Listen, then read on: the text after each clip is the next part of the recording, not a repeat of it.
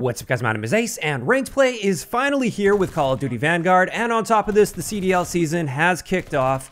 And lately, I've had a few of the pro CDL players reach out, essentially wanting me to optimize their Automaton class setup, because the Automaton is the AR that they tend to use.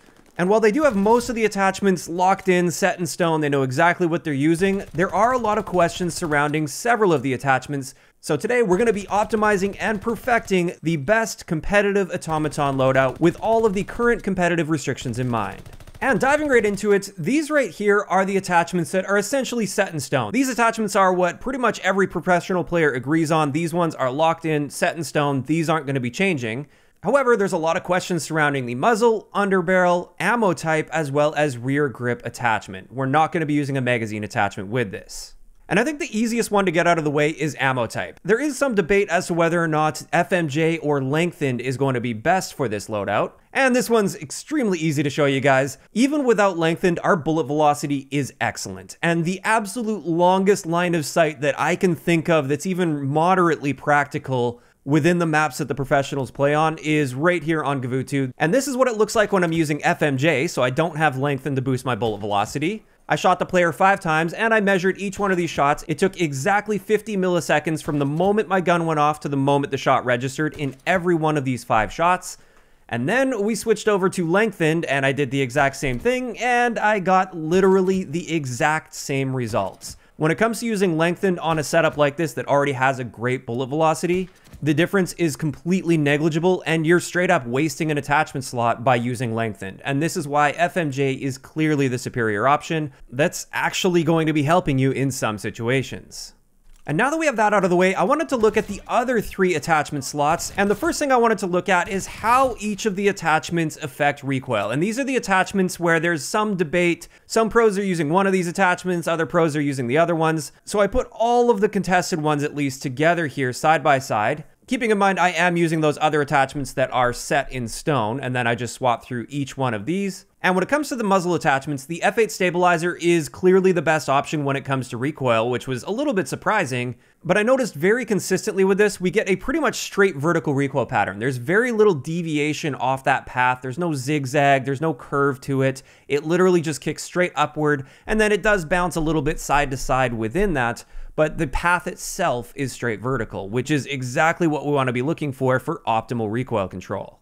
And when we also consider the fact that the F8 stabilizer slightly increases our range, it's by a fairly negligible amount, but there is a slight range increase there. And this only very slightly harms our hipfire spread, which I tried doing the testing with this, and the hipfire reticle, while standing still or moving, is literally identical compared to not using the F8 stabilizer. That just doesn't seem to be an issue at all when you start using this. And then also, it does harm our sprint out time a little bit, but this is designed for AR players for longer range builds, and therefore sprint out time is fairly low when it comes to the considerations of this gun. I would say the F8 is clearly the best option here, and I would go ahead and lock that in and say this is the best muzzle to use with the Automaton build. As for the underbarrel grip attachments, it seems the 2 contested options are the hand stop as well as the M3 ready grip.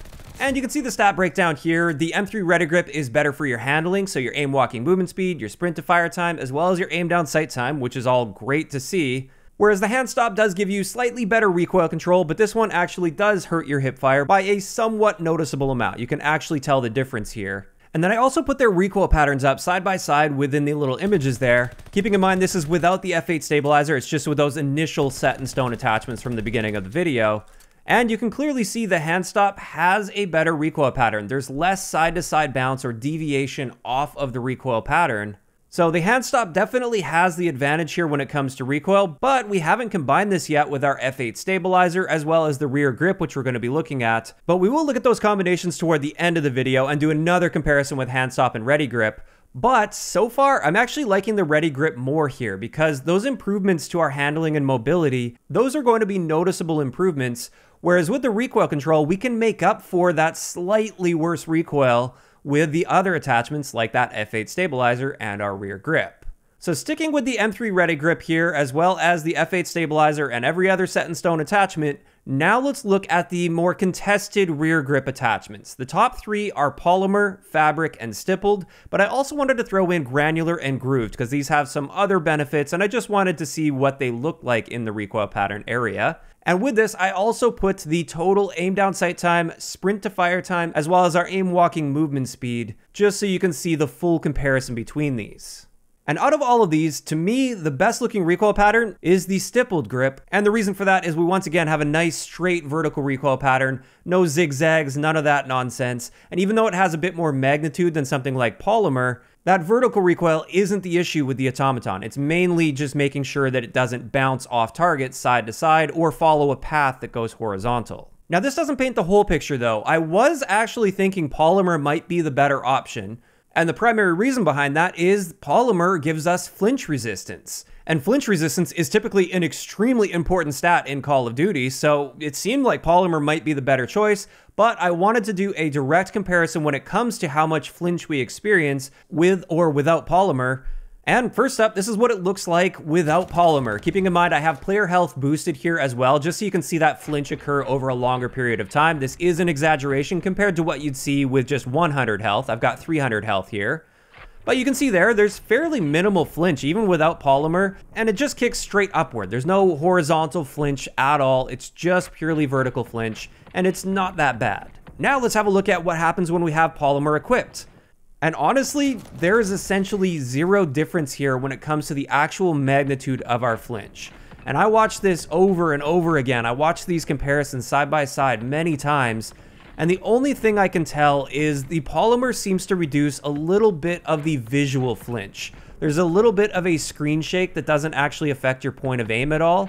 And that is very slightly more exaggerated when I'm not using polymer, but not to the point where I would say that it matters or that it will actually make a difference in gunfights, especially at 100 health. So therefore, the flinch resistance you gain from polymer is negligible, and as a result, when it comes to that rear grip attachment, I actually lean a bit more in the direction of stippled. In my opinion, this is just the best all-around rear grip attachment to be using for the ideal Automaton build.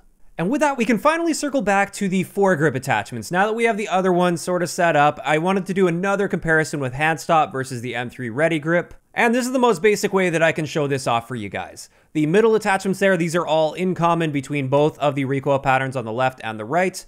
And then you can see with the hand stop, we do have a lower vertical magnitude of recoil, which isn't as much of an issue, but we also have tighter initial recoil. You can see those first 5 or 6 bullets are a little tighter with the hand stop compared to the Ready grip, but the Ready grip has more of that straight vertical recoil pattern. There's no curve toward the end of the recoil pattern, and it's still very tight and controllable for that initial recoil as well. And you'll also notice, as we already knew, the M3 Ready grip gives us better sprint out time, better aim down sight time, and a better aim walking movement speed. And as a result, as an all-around sort of a build, I would go with the M3 Ready grip here, and that would be the end of it. Having said that though, if you're looking for the absolute most accurate possible setup, you could go with the hand stop here, just knowing that you're going to have a slower aim down sight and sprint to fire time and a slower aim walking movement speed. In either case, here you go. This is the setup that I would recommend. In my opinion, this is the perfectly optimized competitive Automaton build, and the build I'd recommend for any competitive assault rifle player. Now, of course, I want to hear from you guys in the comment section below. What did you think about these results? Do you disagree with any of them? Do you feel like you want to swap off any of these attachments, or do you think it is perfectly optimized? And also, I'm just curious, what are your initial thoughts of ranked play so far in Call of Duty Vanguard? Just let me know all of the thoughts in the comments down below.